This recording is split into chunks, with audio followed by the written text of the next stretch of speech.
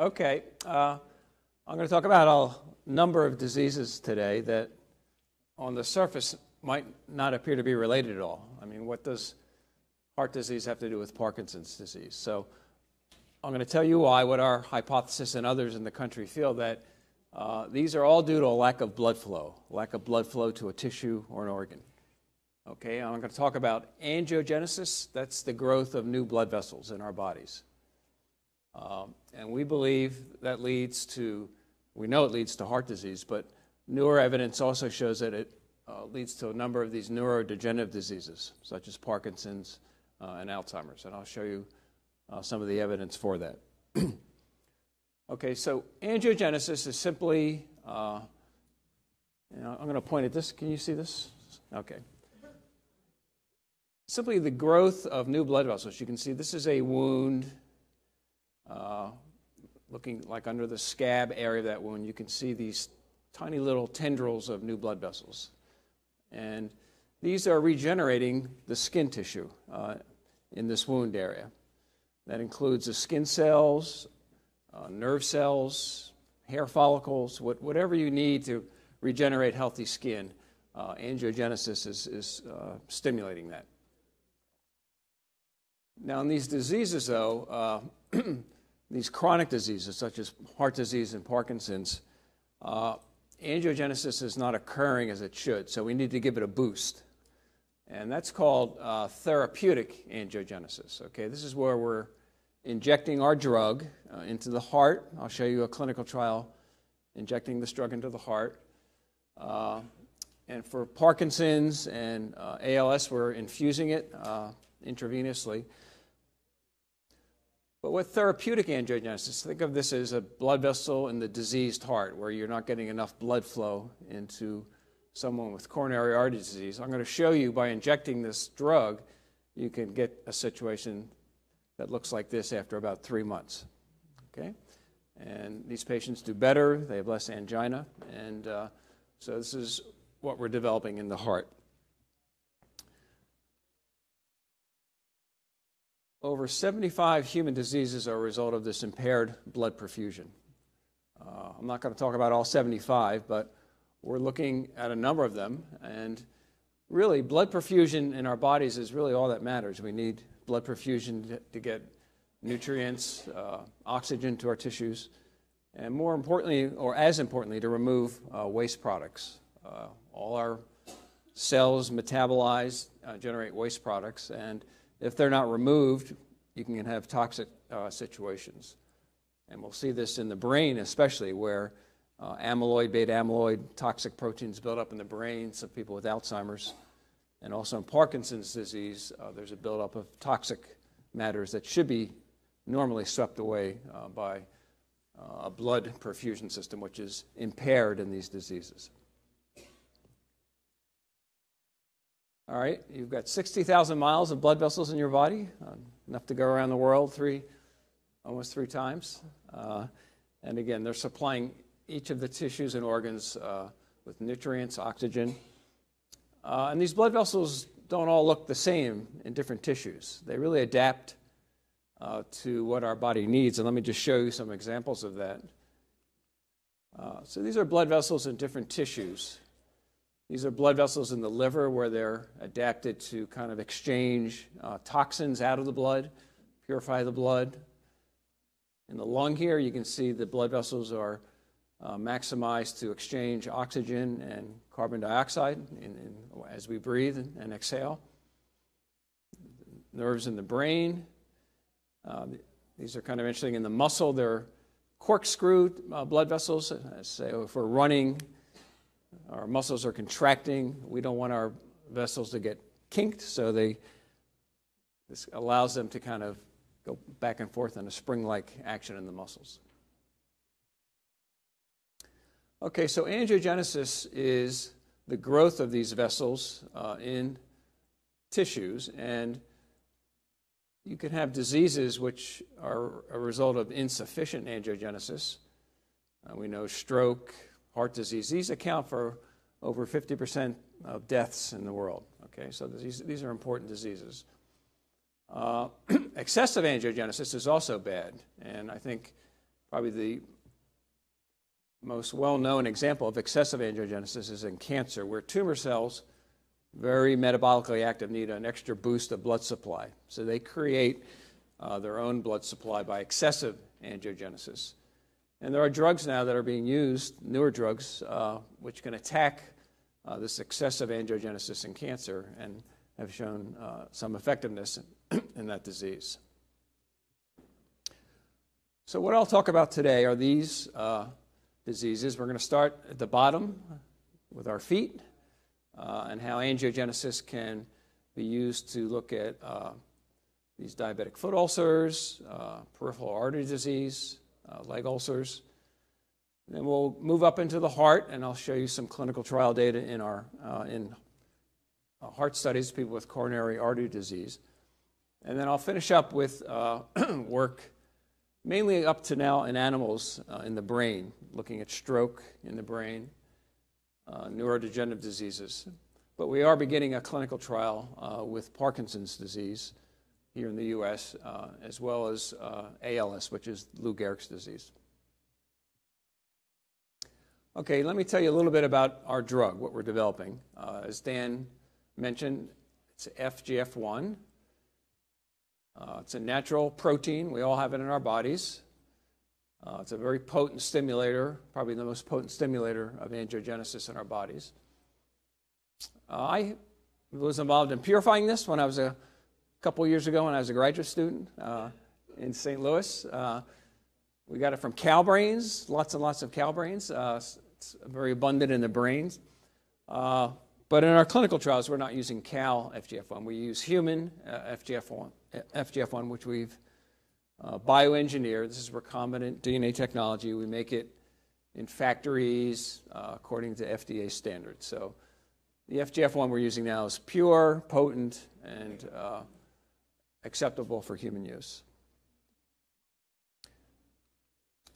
So let's talk about some of the uses of this drug in stimulating angiogenesis in a number of human diseases.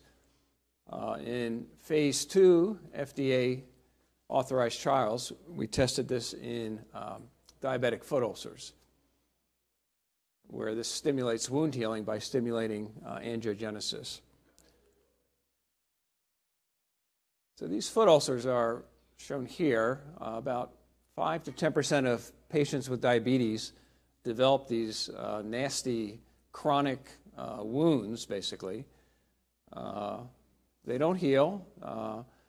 They can become infected, and the foot becomes, can develop gangrene, and kind of the most feared complication of this whole process is an amputation, where you lose that foot or leg, and with a 2-year life expectancy. So to treat these ulcers while they're there and non-infected is very important. So we're putting this drug that we've developed, FGF1, directly into the wound bed, and let me show you some of the results in clinical trials.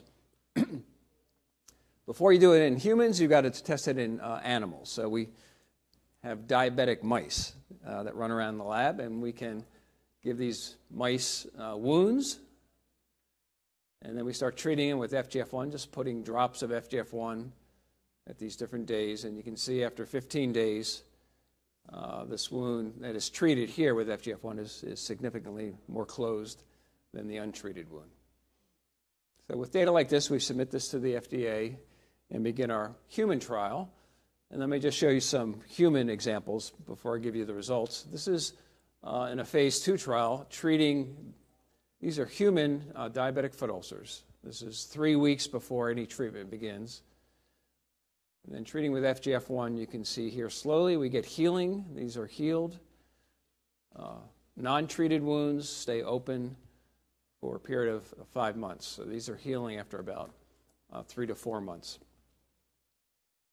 So you can actually measure this acceleration of wound healing, this versus this. You can see this is a graph that where we show the FGF1 treated wounds heal about 5 times faster versus the placebo group. Okay. Check the placebo group. That's current treatment. Is that what that is? That is a standard of care where they get proper wound care, cleaning the wound, but they don't get another drug in that case. Yeah, feel free to interrupt if you have any questions or something's not clear. So yeah, let me show you the next slide. Here's the completed trial, where this is for 5 months we treat. This is the placebo group. This is the FGF1 treated group. You can see after about, trial's 5 months, here 100% of the wounds are closed with this treatment with this drug, where about 35% of the placebo-treated wounds stay open. How many patients? This was a group of 40 patients. So What was the cost? it costs about $15,000 to $20,000 per patient. So that would be 40 times, yeah, it's about $1 to $2 million. But a phase 3 trial would have to be much, much larger than this. But even with 40 patients, it was statistically significant. So that's a good result. The other thing I want to point out is here, about 8 weeks, none of the placebo-treated wounds have healed, where almost 50% of the FGF1 treated wounds have healed. So this is a good result. We third parties have been following us. This is a major unmet medical need, diabetic wounds. It's a very large market, and if our drug could be approved, it would be a wound healing drug that will impact the market, according to these analysts. So now, and this is topical, another topical use of the drug. Another topical use of the drug is healing venous leg ulcers. Okay, so what is a venous leg ulcer? These are very painful, larger wounds that you get on your legs, again, due to insufficient blood flow to that region of the skin. Lots of venous ulcers in the world. And again, we can put the FGF1 topically on this venous ulcer. And in a period of weeks, we see healing rates in the treated ulcers that are about twice over the placebo-treated ulcers. So, Gel, or is it like an injection? it's like a honey-like consistency. So it's a dropper. So you drop it on the wound, and then you cover it with an occlusive type of wound bandage. And they get treated every other day. So this can be done at home. So we bring them into the clinic, we treat them in the clinic, and then give them some home drug to do at home. So a gel could be also developed, but we've chosen to keep it as a liquid formulation. Okay, let's move up into the heart. Again, there's phase 2 data this time injecting the growth factor right into the wall of the heart muscle. And these are in patients with severe coronary artery disease. I'm going to show you a short video clip. Actually, ABC News came in to one of our clinic sites and interviewed the patients who were treated and put together a nice piece on that. Let me just show you, though, what it looks like in the heart. This is a human heart. This is an angiogram. So this is a coronary artery filled with a dye. And this is in a diseased heart. You can see large areas that are not vascularized. There's no blood vessels going in here. This produces angina. These people can't do well on a treadmill test.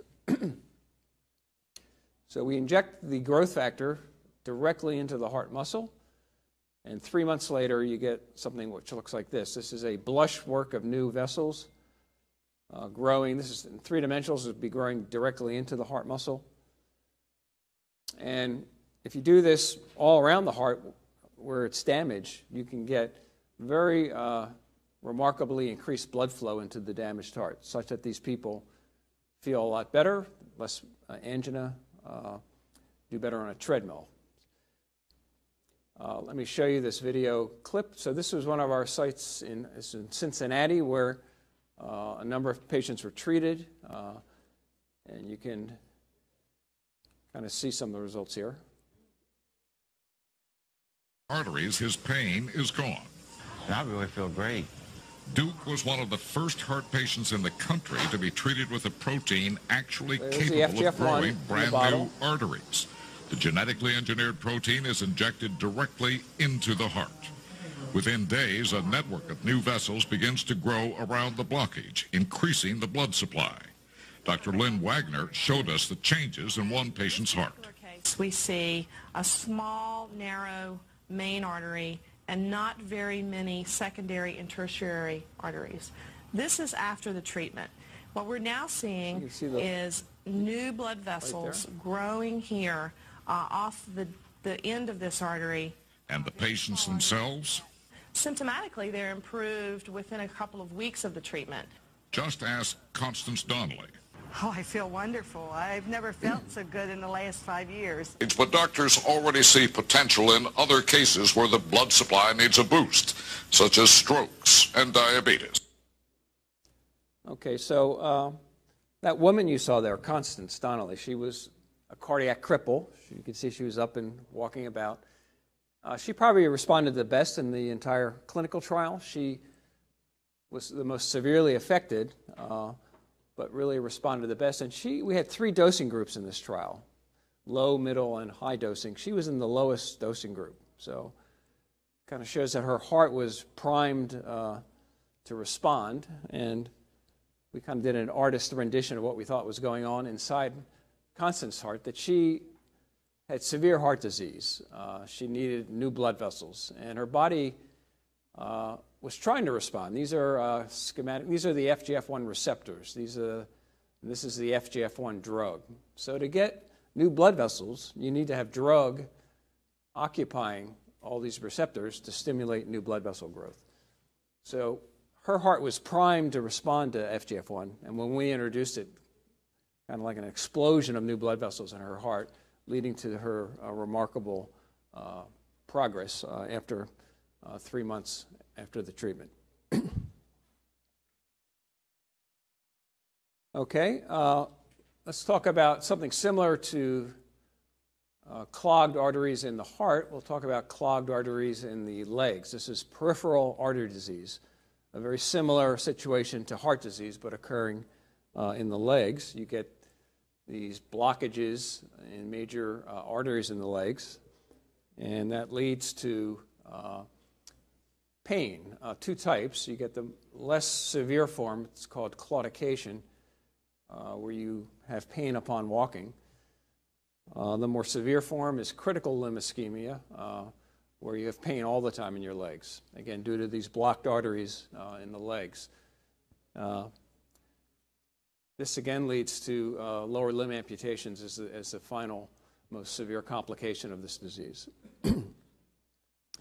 And just like in the heart, you can do angiograms on the legs of these patients. And so these are leg arteries. This is a normal individual. This is the knee, level of the knee. You can see nice blood flow filling these arteries.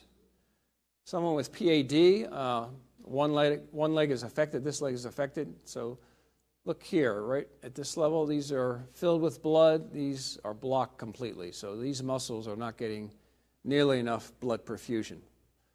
Up here, you can see another blockage versus normal. So we inject, we'll be injecting the growth factor directly into the muscle. We don't have to do it heart. We don't have to open up the person or go inside. We can directly inject right into the legs to stimulate new blood vessel growth there. We've done this in animals. You can do the same thing in animals. You can remove, this is a rabbit leg. You can remove arteries in that leg of the rabbit and inject FGF1 directly into the muscle of the rabbit. And it's kind of hard to see, but this is before treatment. After treatment, these rabbit legs look much more vascularized. These are new blood vessels right here. Again, the little pin pricks here are blood vessels. Before, you can see after treatment, you have many more vessels in that rabbit leg. And that leads to much better perfusion. So here's blood perfusion in the leg of the animals that were treated with FGF1, no treatment. So these rabbits are doing much better. They're hopping around their cages, happy, and we'll be doing a similar type of study in people. No. We inject, with these animals, it was done, 6 times. And in people, we'll be doing more over a longer period of time. Well, it depends on how much ischemia, pathology is in the leg. So we would inject, here we would inject probably in the upper leg as well as kind of in a spiral going down the lower leg. And we would do that over a period of a couple months.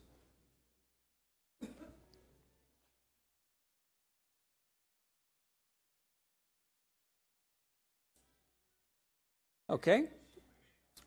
We're going to move up into, I'm sorry, it's a protein, so it's like growth hormone or insulin in your body. And yeah, so many drugs are proteins, so they tend to get injected. It's not for sale yet. You've got to, we've got to get it FDA approved first. So we have to do these trials. You do phase 1, phase 2, and then phase 3 trials before approval. So we're on some of these in the middle. So the things we look for in our clinical trials that the FDA has asked us is we look in the eyes because your retina is very sensitive to extra blood vessel growth. You can get leaky vessels in your retina and that can cause blindness, so we look at that very carefully. I haven't seen any effects in the eyes. Also, they worry about cancer because it's a very potent growth factor. So we measure tumor markers. So FGF1 doesn't, in animals and in people, it's never been shown to cause a tumor. But if an animal has a tumor already growing, this is going to stimulate the growth of that. So we check very carefully that none of the patients entering these trials have any type of active cancer.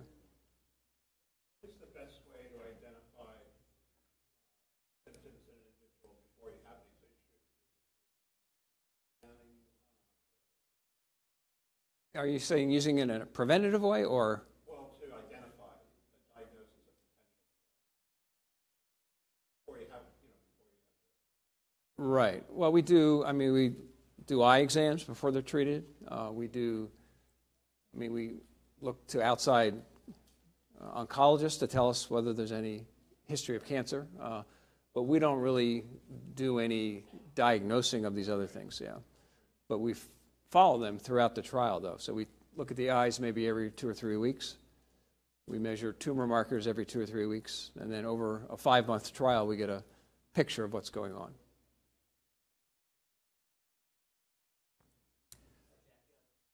Yeah.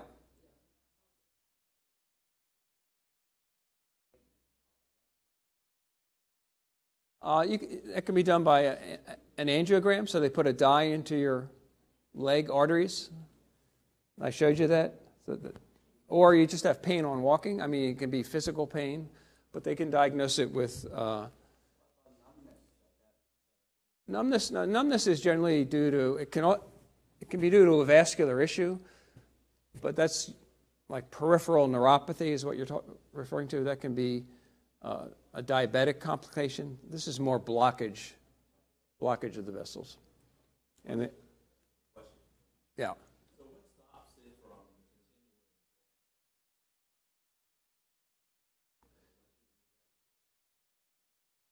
continuing? Right.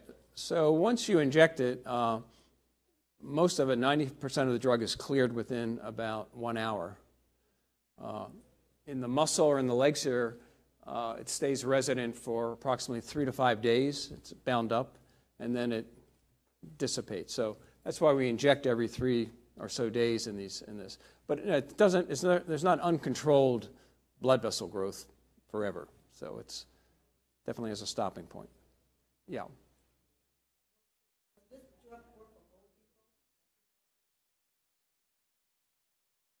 Yeah, I'm going to show you some data in older people. Okay. Older people with blockages. Yeah. So we'll get to that. Okay. There's actually a little video that we didn't do, but it was done at Columbia University in New York, and looking at as we age, as our brain ages, a lack of blood flow to our brains causes the cognitive decline we all see, as we get older. We forget where our car keys are, forget names.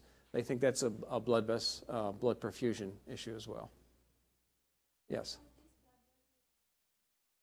They are. So in that heart trial, we looked 3 years later, and the vessels were there. They're durable. We didn't look past 3 years, but a lot of these patients are living a lot longer. So we think we're growing new and durable blood vessels.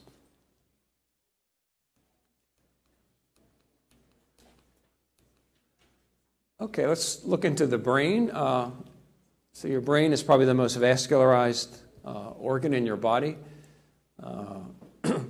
Billions of neurons that need a constant supply of blood. Again, nutrients, oxygen, glucose, removing metabolic waste products. So I just want to introduce a term. It's called the neurovascular unit. This has come into vogue recently, and it just refers to the interaction between the blood system and our nerve cells in our brains. Here's larger arteries in the brain giving rise to smaller arterioles, the capillaries. So here's a neuron in your brain. Basically, every neuron in our brain has a dedicated capillary. This is the capillary right here, filled with blood, giving this neuron nutrients, taking away waste products. And if this breaks down or gets clogged, these neurons are going to suffer. So in Parkinson's disease, this is occurring in a very small area of the brain. It's called the substantia nigra region of the brain. In Alzheimer's, we believe the breakdown of the vasculature is occurring more globally throughout the brain. And I'll show you some data on that. The second concept I want to keep in mind is also in our brain we have what are called stem cells, neural stem cells. 15 years ago, people didn't think these existed. They thought we were born with all the brain cells we were ever going to have, but that is not true. We have these stem cells, actually pools of stem cells in our brain that spring into action when our brain is injured. But they need adequate blood supply to divide, and more importantly, to mature. So these stem cells can mature into neurons, or these are supporting cells in our brains, different cell types that are kind of basically help the neurons. So these stem cells can give rise to all the cells that are needed for healthy brain tissue. But if there's not adequate blood flow, this is not going to happen. So again, increasing blood flow, blood perfusion to the brain can stimulate what's called neurogenesis. So regeneration of healthy brain tissue from these stem cells. So let's look at some medical indications where this might be useful. In stroke, I'll show you some animal data. But as you know, a stroke is from a blood clot either in an artery leading into the brain or can occur in an artery already in the brain, inside the brain. Here's a stroke. You get an area of infarcted, dead nervous tissue. You get a core, the core is surrounded by what's called the penumbra, which is cells that are at risk and that will eventually die if they don't get a proper blood supply resupplied. So that's what our drug is doing in these animal models I'll show you, is stimulating new blood vessel growth to kind of help heal this area. So let me show you the brain of a rat. You don't want to be a laboratory rat at any point in your career. So these are slices of the brain, going through the brain in an animal given a stroke. The white areas is the stroke volume, the core, the infarcted areas it's called, and then treating for 3 weeks with FGF1. This is given intravenously. You can see here much less of the stroke volume and actually repopulation of areas of the brain with new blood vessels and new neurons. We actually can look at the vessels in these animals. And let's look at the actual vessels. So these are the capillaries in the normal brain. We give the animals a stroke. You see you get a complete wiping out of those small capillaries in the area of the stroke. This would be in that penumbra area. And here, this is important, we treat, this is after 2 weeks. You can see the recovery in the FGF1 treated animals. These are new blood vessels growing. Not quite as good as here, but much, much better than here. And these are the untreated animals. You do get regrowth of blood vessels as shown here, but the vessels are tangled or disordered, and we can do motor skill testing on these rats. So the rats with a brain like this are doing much better than animals that have not been treated with FGF1. So this is now ready to go into people. We're finishing up some toxicity studies, make sure we're not doing anything nasty in the brains of animals before we go into humans. Yes?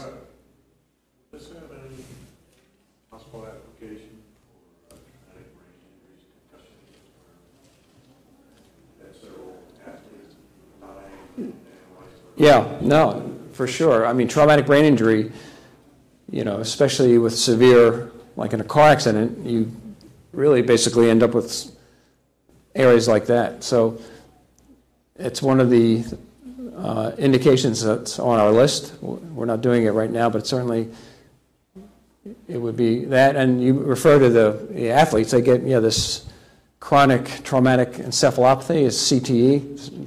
We think it's the same thing. Your constant head injuries gives rise to, I'm sorry?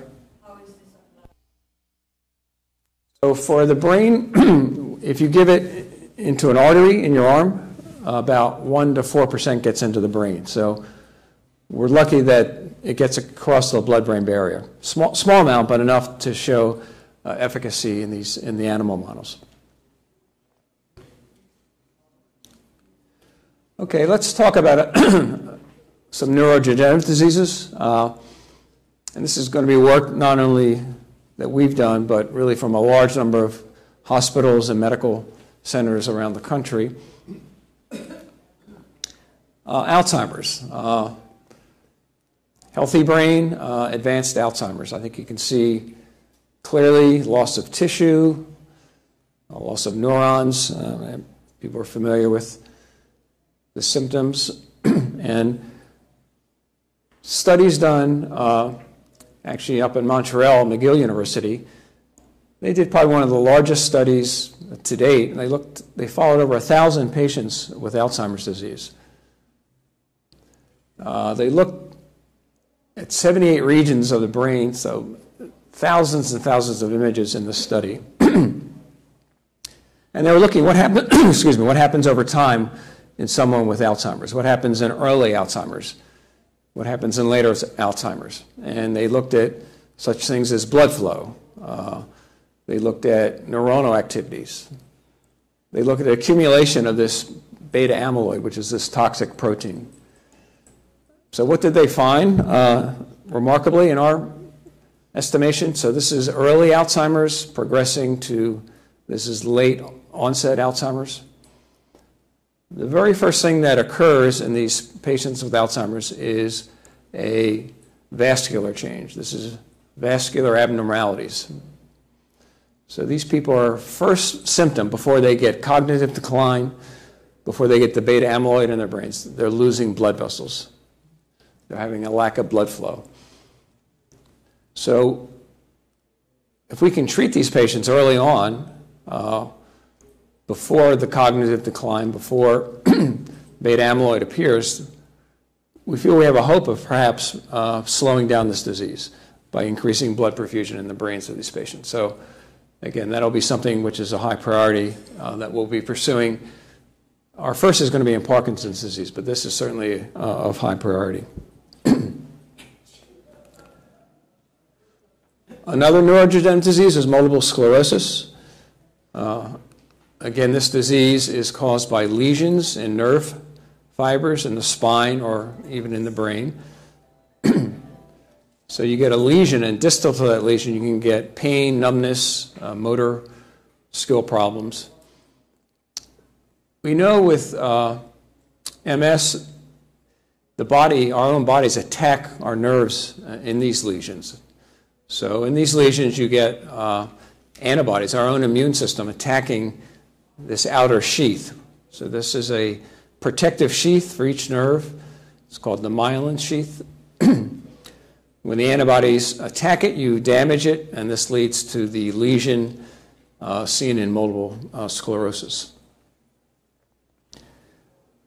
Recent work, not by us, but by other medical centers, have shown that dysfunctional blood vessels are the cause why these immune cells can get out of the blood vessels and attack the nerves in MS, in these lesions. So here we see a normal healthy blood vessel, no immune cells escaping, healthy neuron. But through a process that's not quite understood yet, but genes, smoking, lack of vitamin D, maybe pathogens, leads to multiple sclerosis. You get damaged blood vessels then in the multiple MS lesions, and you get leakage out of these damaged blood vessels of these immune cells, which can attack these neurons, leading to MS. So again, a vascular dysfunction in MS, a drug which could heal dysfunctional blood vessels or even grow new blood vessels, is certainly worth testing in this degenerative disease. Jack, are those happening in the brains, the blood vessels in the brain that are leaking, or is it anywhere in the body? Yeah, this would be in the central nervous. This would be in the lesions. So you get in MS, you get a lesion either in the spinal cord or in the brain. ALS, Lou Gehrig's disease. This is another neurodegenerative disease which has a very rapidly progression. Excuse me. In animal models of this disease, again, we see disordered capillaries. This is in the spinal cord. These are normal mice. These are capillaries. This is ALS mice. You can see, again, vascular dysfunction, vascular disorder in these animals. So what is thought in Lou Gehrig's disease is that low growth factors, such as this one, or FGF1, lead to impaired neural blood perfusion, leading to ischemia, much as we see in the heart, leading to dysfunctional motor neurons in this disease. And again, if we can introduce an agent which can increase vascularization in the brain, possibly reversing this disease. This thing stimulates new blood vessel growth, much like ours does. It's mainly smaller vessels. The FGF1 that we're working with can do both smaller vessels and small arteries. This has been tested in humans. Unfortunately, this VEGF protein cannot cross the blood-brain barrier, so they had to give it directly into the brains of patients with ALS. This was done in Europe. They had to drill and put in a injection port into the brain, and unfortunately the trial was halted due to infection, which was seen. We will be doing, again, the intravenous injection with the FGF1 and feel it's a more attractive candidate because of this. Okay, Parkinson's disease. This is probably where we're most furthest along. Have an application into the FDA, and also are thinking about doing trials outside of the U.S. Parkinson's disease affects mainly neurons in this very tiny region of the midbrain, deep in our brains. It's called the substantia nigra region of the brain. And these dopamine-producing cells, which control our motor skills, our movement, start dying off. And so these dopamine cells, which control movement in Parkinson's, become affected. Less dopamine, less movement. And it's now known using MRI technology. You can use MRI to look very carefully at blood perfusion in the brains of patients with Parkinson's. these are studies not done by us, but by outside medical groups, using MRI to look at blood perfusion in healthy adults. Here's a 20-year-old, 100% kind of maximal blood perfusion. As we get older, someone asked a question about aging. These are healthy 65-year-old, about 25% less blood flow. And they were looking, in this study, they were looking in the area that's affected in Parkinson's disease, deep in the midbrain area. Remarkably, with Parkinson's, you get about a 50% reduction in blood flow in that region of the brain where the dopamine producing neurons are. And this is someone with a stroke in that region. You can see almost a complete blockage there. So this is affecting, in Parkinson's, blood perfusion is affecting these dopamine-producing cells. It also, in Parkinson's disease, you can get other areas of the brain which are affected. This is, again, the same MRI functional scan looking kind of at the cortex of the brain, the regions, the big globes of our brain that are involved in executive functioning, memory. So people with Parkinson's can get dementia, and here's a scan. This is a blood perfusion scan of a Parkinson's patient with dementia.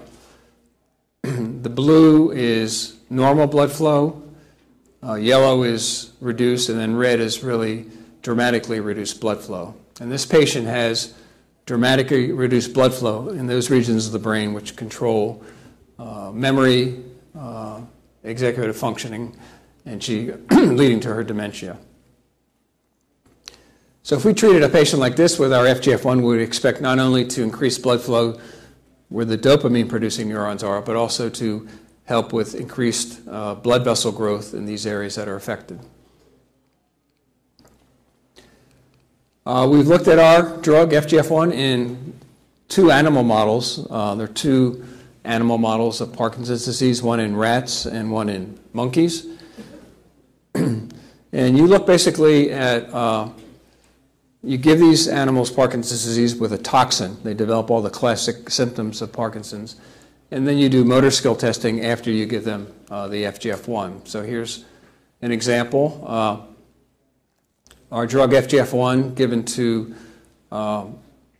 rats with experimental Parkinson's. You can see these are normal kind of motor skill tests, do different types of testing on the animals. With Parkinson's disease, they lose significant motor activity, and those treated with FGF1 regain back, not all, but a significant amount of motor skill activity.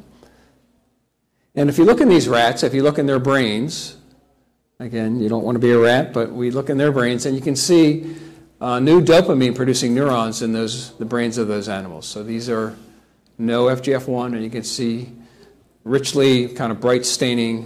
These are new dopamine-producing neurons in the brain. So this is getting at the root cause of Parkinson's, the death of these dopamine-producing cells. Kind of the gold standard in Parkinson's is a monkey model of Parkinson's, which we've studied, which FGF1 has been studied in. This is a much more chronic model where you inject this toxin. This is months now, so this is going over almost 2 years. You inject this toxin into the monkey's brain. Over a period of 9 months, you can see these are motor skills. These monkeys come down with all the classical symptoms of Parkinson's disease, the tremor, the gait problems. If we start treating with FGF1 here after 10 months, these are untreated animals, treated animals. You can see these animals are doing much better than the untreated animals in terms of regaining motor skills. About 80% of normal now, not completely back to normal, but about 80%. Again, if we look at the end of the experiments in the brains of these monkeys, we look for the dopamine-producing cells. Again, as similar as in the rats, we can see new dopamine-producing neurons in these monkeys, which we believe directly correlates with their better motor functions.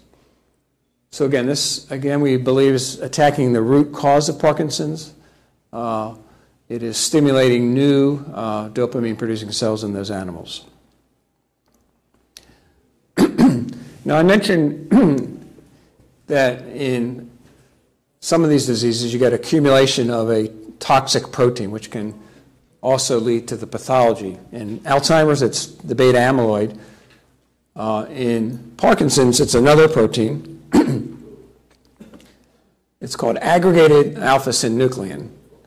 So here is, in those monkeys, in their brains, they get this aggregated toxic protein. And a similar phenomenon is seen in Alzheimer's. Normal animals don't have much of that. And you can see with the FGF1 treatment, you can significantly reduce the amount of this toxic protein in the brains of these monkeys. Again, we believe contributing to the beneficial effect of FGF1 treatment in Parkinson's. So we're ready to go with this into people. I mean, I'll show you what the clinical trial is going to look like. But before I do that, let me just show you work by numbers of medical centers throughout the world have shown a microvascular component in all these brain disorders. And I've talked about a number of these: Parkinson's, ALS, MS, Alzheimer's, chronic stroke, TBI. Someone asked me about traumatic brain injury. Post-traumatic stress disorder. This is what a lot of the military veterans come back with after having chronic or multiple concussions. MSA is a particularly nasty form of Parkinson's, which is much more rapidly progressing. Chronic depression, vascular dementia, and this is this disease that the NFL football players come down with, CTE. So we are going to start clinical trials, hopefully in all these indications, not all at once. We're going to start off with Parkinson's and ALS. In what the FDA has approved is we can look at 3 different doses in Parkinson's disease. No placebo group, so everyone who's in the trial will get the drug, which is good. You don't have to do blinded placebo trials to phase 2. We'll look for both safety of our drug in Parkinson's disease patients as well as any improvement in motor skill testing. And people will be in the trial for approximately 1 year looking at safety and efficacy. So finally, let me end on one last thing. Someone asked me about aging, just regular aging in healthy people. No diseases, just getting old. And let me just remind you, this is what I showed you, blood perfusion in the brain between a healthy 21-year-old and a healthy 65-year-old. So there's lack of blood flow. So let me show you a short video from Time Life that did a piece on a study that came out of Columbia University Medical Center in New York, talking about this lack of blood flow as we age and what it led to. So this is a study out of Columbia, why our brains perform worse as we age. They looked at 28 healthy people who had died suddenly of accidents. So these are all healthy individuals. Ranging age from 14 years to 80 years. They looked at brain cells in different parts of the brain. They were focused more on the memory cells, memory parts of the brain, looking at new neurons, so basically stem cells in those areas of the brains. They found in older people make it as many new neurons in that part of the brain, but what is different in the aging brain is reduced blood flow to nourish these cells.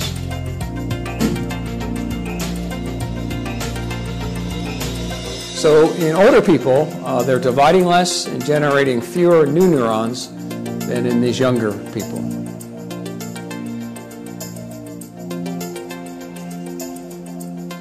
So in older individuals, that pool of stem cells is there, but it's just not as active. You can't form as many new neurons as we get older. So these researchers suggested that it may be possible to combat age-related cognitive decline if we're able to improve blood flow to the brain. So we could not agree more with them. And we have a booth here if you want to learn more about the clinical trials or want more information about the company, please stop by. And I'll take any more questions. Yeah.